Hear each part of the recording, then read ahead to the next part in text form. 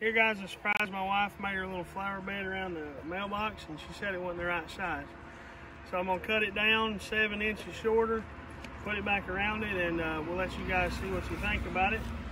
We're making a little family project out of this, and this is just 1x6 pine rough lumber we bought from a local sawmill.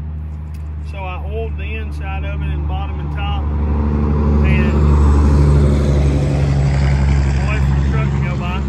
I oiled the inside of it, bottom and top, and I mean, this ain't gonna last 20 years by no means, but we'll probably get 6 or 8 good years out of it. And the board was only like $3 from the sawmill versus a treated board from Lowe's, 15, 20 bucks. So, and we already had these left over from another project. We're cutting it down 7 inches. I actually ought to pull this out first.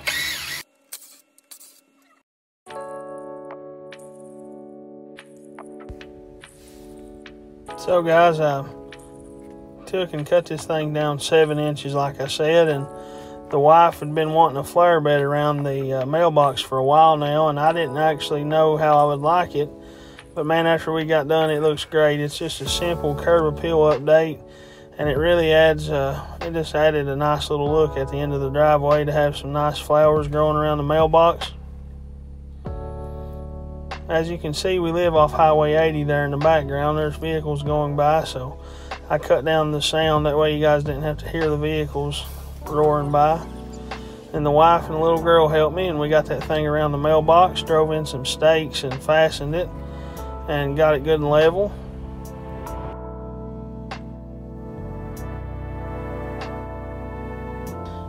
I quickly found out that this ground was way too hard to drive a 16-inch stake down in it, so just took my saw and cut that stake off after I got it drove down 6 or 8 inches. That's plenty enough to hold this little flower bed. Put a couple screws in it.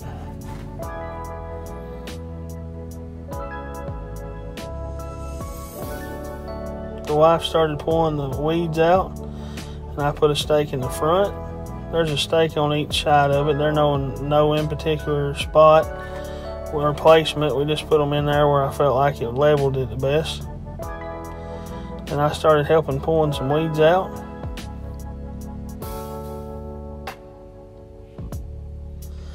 And you see here, a lot of times I use cardboard for my weed barrier, because cardboard will naturally over time just decompose.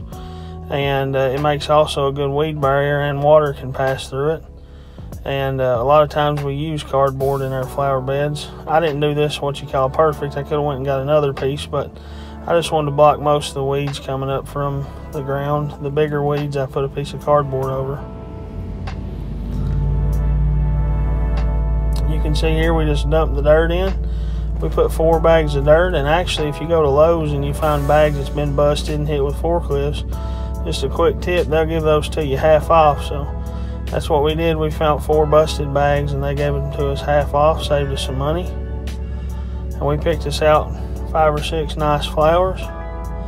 You see I laid those out and let the wife look at it, got her approval before I put them in. After she gave me the go ahead, I went ahead and planted those flowers. It's a pretty basic, simple process.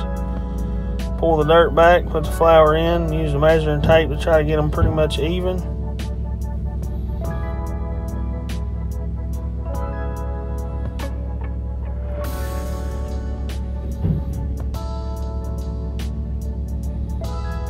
And guys, this project turned out really nice. Once we get the mulch in and you see that last shot, it looked really good. I was very impressed. I'm glad the wife had this idea. It added a really nice curb appeal to the house.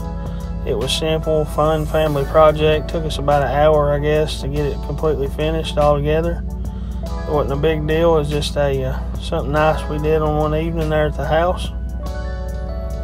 Occasionally sat in the background with my youngest back there in the little red wagon and yelled at us the whole time.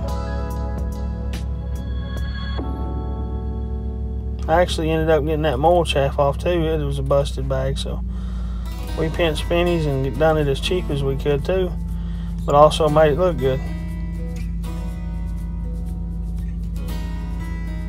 Pick up our trash.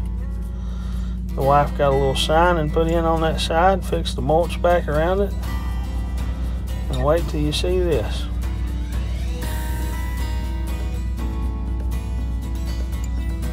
Hope you enjoy, guys. You should try this at your house.